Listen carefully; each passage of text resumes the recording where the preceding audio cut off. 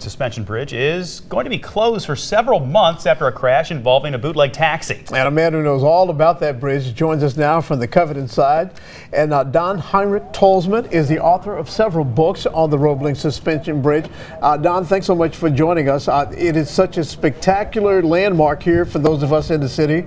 But what is it that actually got your interest in it to where you wrote books about it? Well, it is a national landmark, as you mentioned, and structurally and architecturally, it's just a masterpiece of engineering. And I got really interested in the man who created it, John Roebling. He was really an engineering genius, but much more than that. He was a Renaissance man. He played the piano, played the flute.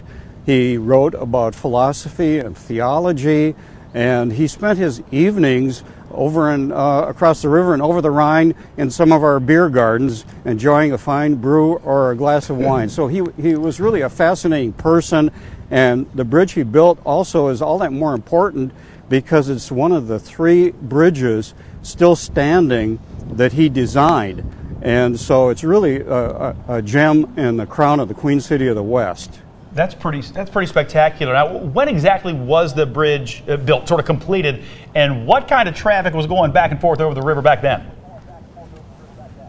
Well, when it was first opened in 1867 on New Year's Day, it was open to pedestrian traffic and then to horse-drawn carriages, and then farmers would drive their hogs to market over in Cincinnati, and so it was a different kind of traffic that we have today completely. And when the 19th century bore on, more traffic started coming on to the bridge, and electric streetcars were put in place in the 1890s, and that's when the bridge was rebuilt, and 2 cables were added to it, more truss work, and the bed of the bridge was strengthened with additional beams, and anchorages were also built, 4 of them for this new reconstruction. So when it was reconstructed, it was actually twice as strong as it was at the very beginning.